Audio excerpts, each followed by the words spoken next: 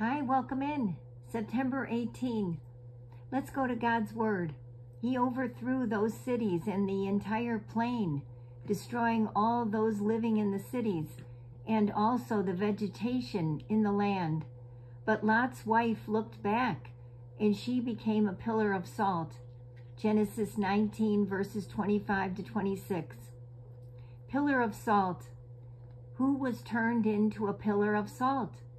And the answer is at the bottom of the page.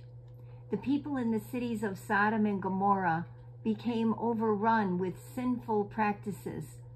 When two angels arrived at the house of Abraham's nephew, Lot, a particularly horrific event began to unfold.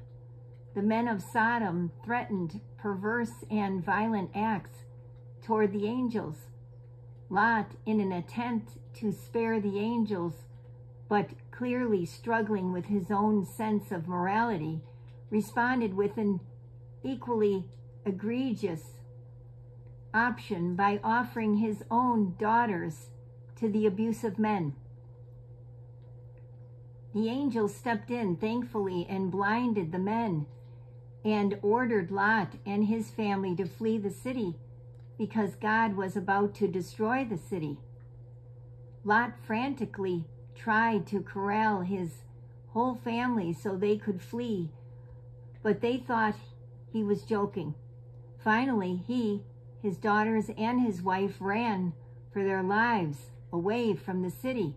The angels warned them not to flee to the mountains and not to look back at the apocalypse, or they would be caught up in it.